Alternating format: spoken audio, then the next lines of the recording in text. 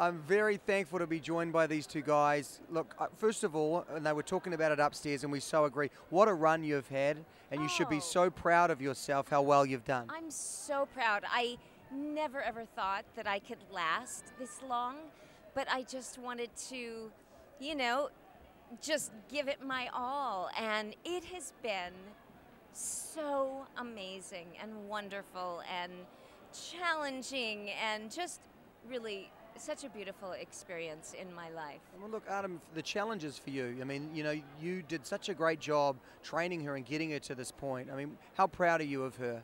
Oh my God, super proud. If you look at the first week of our performance too, maybe not this week, but like Foxtrot week when we did, I mean, it was amazing. So, I mean, she came such a long way that it's a shame that I slipped on this dance. It's kind of like, we wanted to live in a high, not in a kind of, not the perfect moment, but you know, that's life, we had the right? blast. We had the blast. And also, let's not forget, this guy's an incredible pro, an incredible trainer. Gosh, yeah. So tell us what it's meant for you to have him in your corner. Oh my gosh, I mean, I've learned so much from him, and he's just been just a beautiful person to support me and teach me, and every day I was just so excited to come work with him.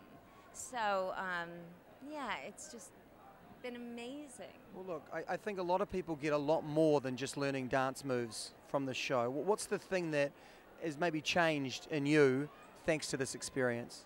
Well, definitely my confidence with dancing, you know.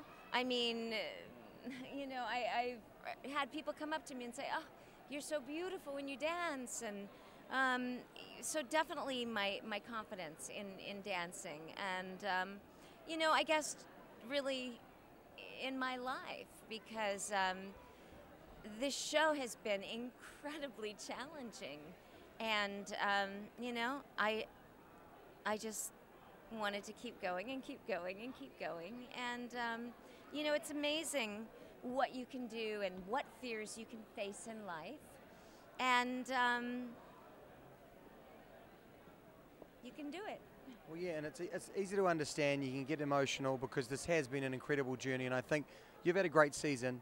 What has it meant for you? I mean, for all the fans there that have supported you guys to this point, and I think the fans have played a big part, Adam. So what do you want to say to them, and what do you want to say to Maureen? Like a huge thank you for every single vote that people, you know, gave it to us. It means everything to us, the world. We would not be here if not for you, so thank you. Maureen, what do you want to say to all these guys here that have each week picked up the phone and really believes in you?